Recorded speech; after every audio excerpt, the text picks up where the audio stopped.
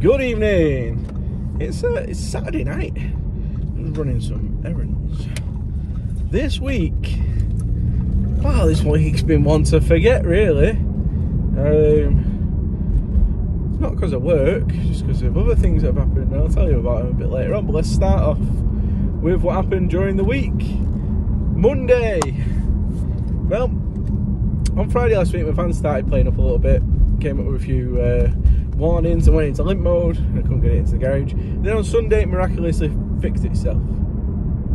I've took it into the garage since. I've got a couple of intermittent faults. They're nothing serious, but they'll get seen to eventually. But anyway, Monday I started off with nothing to do.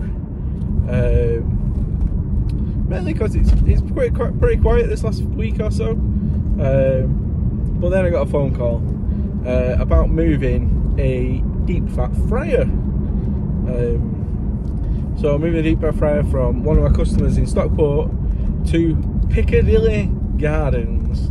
Now, you may have seen on the news like a week and a half ago now, a building was on fire in Piccadilly Gardens, and it's this same building I'm delivering to. Luckily enough, I'm delivering to the ground floor. Only the top floor was on fire, but the water from the fire brigade putting the fire out short-circuited downstairs and blew up a couple of fryers. So that was what I was doing, delivering fryers. And I've had another phone call. I might actually be delivering another fryer there next week. But that's for next week, isn't it? And then I don't know if anyone's ever delivered to Piccadilly Gardens before, but you can actually drive right outside the fast food establishment I'm talking about. But then I don't know how to turn around, because you can't drive forward anymore, because then it just goes to tram tracks, and there's no way of turning, well, unless you do a 3-point turn across the tram tracks and drive through the bus station, which you can do because like vehicles loading can go through there, and that's the only way I could get off. So that's what I did. Hopefully I don't get a ticket, but if I do, the company said they'll pay for it, pay for it anyway. And then went and took some goods back to Stockport that I still had on the van, the pallet and a couple of skates and stuff that I'd borrowed. And then I sat around for hours and hours searching for a job to get me down to Northampton, because I had collections on Tuesday to do, and I couldn't get a Scooby-Doo, nothing.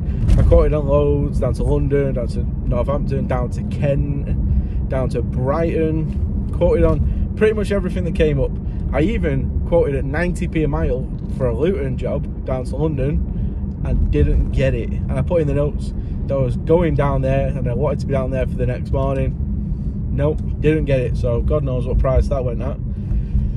But anyway, that was absolutely nothing. So Tuesday I dead miled it down to Northampton, loaded the van up, then I loaded the second load in Derby. I don't know if I keep saying I keep forgetting what I'm doing.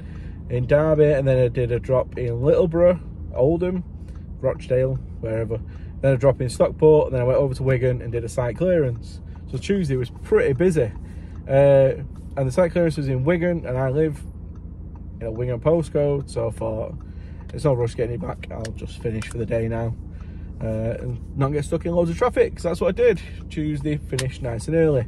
Wednesday morning, got back into Manchester, dropped off all the site clearance of rubbish and everything, and I quoted all day again. It was the same situation as Tuesday. Thursday morning, I needed to be back in Northampton to do some more collections, and I got nothing. But quite luckily I got nothing, because Wednesday night Leanne started getting she'd already had a headache, but it really intensified on Wednesday, and she had like blurred vision, and she wasn't feeling herself. She felt like something was wrong, but she was trying to like do some bits and bobs and just trying to like everything was normal. So I went to bed like normal, and she came and joined me in bed shortly after, because I was getting up early to go to Northampton. And I got up and she wasn't there, which is unusual if I'm getting up early. She's normally asleep. Checked my phone, she'd messaged me saying she's downstairs and she's really struggling with her head and can I come and help her? Which is very unusual for my wife. She's very independent, and if she doesn't feel well, she'll sort herself out. She's tough as nails. house basically. So I went down and she was really struggling with her head. So I decided I'm gonna not go and do the collection because it's not timed anyway. I can go and do it whenever I want really during the day, as long as it's that day. And I want to just sit with her and make sure she's okay for a bit, and make sure that, like, she gets a doctor's appointment later. So at 8 o'clock she phoned the doctors, got a doctor's appointment for 10:20. And I went up and got the kids ready, got Freddie ready for nursery because it was World Book Day on Thursday, so he went as the Gruffalo. He looked pretty scary actually. He was absolutely loving his outfit. He had like a big Gruffalo head that went on top of his. Callie, our cat, not a fan. But anyway, yeah, so dropped him off at school and I got back and Leanne said she was feeling better. So I thought, right, okay. And she was like adamant that she could drive herself to the doctors. I wanted to take her, but she wanted to drive herself and she was going to be all right and I should go to work. So obviously, like the good husband, I listened to my wife. Instead of doing what I thought was best, I listened to my wife. And I went to work. And we're on the phone while she's on the way to the doctors and I'm on the way to do my collection in Derby. Got to my collection, went and loaded the van, and as I got back in the van after loading, I had a missed call. So I phoned her back and she said, right, I've been to the doctors are really worried about the pressure in my head and my headaches, and I've been referred to go to hospital ASAP. So I thought, oh God. Right, I'm on my way back. I'm on my way. I'll meet you at the hospital to get there, whatever. Because her dad, Bob, was going to have our daughter Finlay, because only Freddie goes to nursery at the minute. Thank you, Bob. And she was like, no, I don't feel like I can drive. I've got double vision and all this. So I'll wait at home, because you won't get to park the van anyway at the hospital. So I got my foot down. To say there may have been a few speed camera vans that may have caught me. Yeah. Family comes first at the end of the day. Like, I've got to get home. So I got home as quick as I could and got in the car and got to the hospital as quick as we could. And the GP had referred us straight into EAU, which is the emergency assessment unit, so we didn't have to go into A&E. A&E had a 4-hour waiting time, so she wouldn't have been seen for 4 hours minimum before she got any attention. EAU, 45 minutes, and she was being taken care of, and the staff in there were absolutely fantastic. She did get admitted to hospital. So after like her initial assessment, they determined she probably had meningitis. Yes, she had meningitis, which causes swelling on the brain and can come with some nasty effects if not treated straight away. So they started treating her with antibiotics straight away for one of the signs of meningitis. And we took her straight for a CT scan, straight for blood work, straight for a chest x-ray, and everything like that. And honestly, they were on her straight away. They were brilliant. And Leanne is like a really talkative person.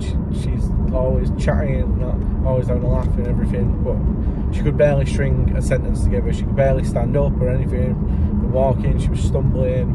And it just wasn't like her. It's honestly terrifying to see, really is. And she got admitted that night. And obviously then I had to go home. Thank you to Sue as well. She picked Freddie up from nursery. Bob and Laura had them and put them to bed until I got home, and then they could go and get some rest themselves. Thank you very much, both of you, all three of you.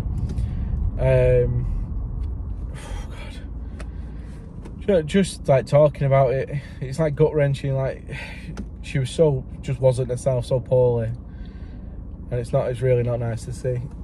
Sort of Friday, obviously there's certain visiting hours on that ward, so I wasn't supposed to be going, but they'd agreed to let me go and drop her off some clothes and help her get sorted in the morning. And whilst I was there, one of the doctors came in to say, do you want to have your lumbar puncture? Because on the Thursday night she was umming and ahhing, she really didn't want it. Laura, her sisters, had one before and had some side effects because of it. And then she agreed that morning. That was the only way to fully determine what was actually wrong with her and treat her properly. And it came with the possibility that if it wasn't bacterial meningitis, it was just viral, she could go home. So she was well up for it as soon as she heard that, because if it was bacterial meningitis, she was in there for 10 days on antibiotics, and she does not like sitting still. She likes moving about, she likes doing stuff, she likes everything. She does not want to be sat in a hospital bed. So she allowed them to do it. So I then had to rush home because stupid me forgot to leave the car seat for Finley with Bob, because he was having the kids, because Freddie was in nursery and then Finley was at home and he was going to pick him up. Well, so I rushed home, put the car seat in Bob's car, and then I rushed back to the hospital because they said it was going to be early afternoon. It got to like 2:30, 3 o'clock before they came, so I suppose it's still early-ish afternoon. And it took 5 attempts to get spinal fluid out during the lumbar puncture, and she was in agony, bless her. It wasn't nice, but it did come with good news. She only had a low count of white blood cells in the spinal fluid, which meant it was either more likely viral or bacterial had pretty much dissipated with the antibiotics she'd already had. So she got to come home. So that's where she is now. She's at home. So today she's just been resting, really. She has been getting up and trying to do bits, but she always was going to. But she's currently resting on the couch. I'm just running some errands. But thank God.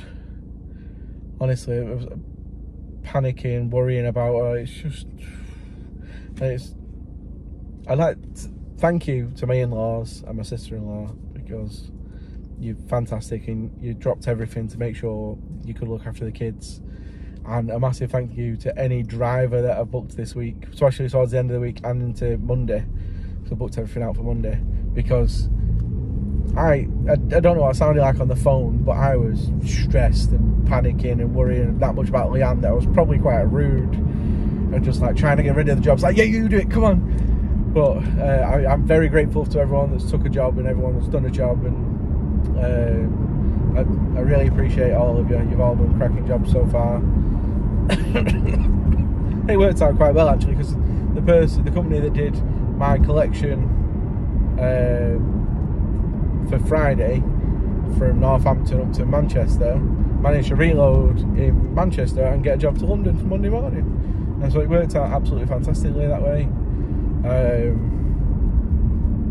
But yeah, what an end to the week. It was not nice, but like I said, thank you to everyone. And you may have noticed I've also changed some things about the channel. I've changed it from the company name into my own name, and there is reasons behind it, but it's just sort of take the company, that side of it. Like, I feel like sometimes I can't say what I want to say all the time, so I'd take the company away from it and just leave it with me, because I can say what the hell I want, and people can like it or not. But if the company's there, people can go after the company, can't they? And that is that. So thank you all for watching. Please do like and subscribe, and I will catch you on the next one. Hopefully it'll be a lot cheerier and no one will be hospitalised. Fingers crossed. Thank you. Bye bye.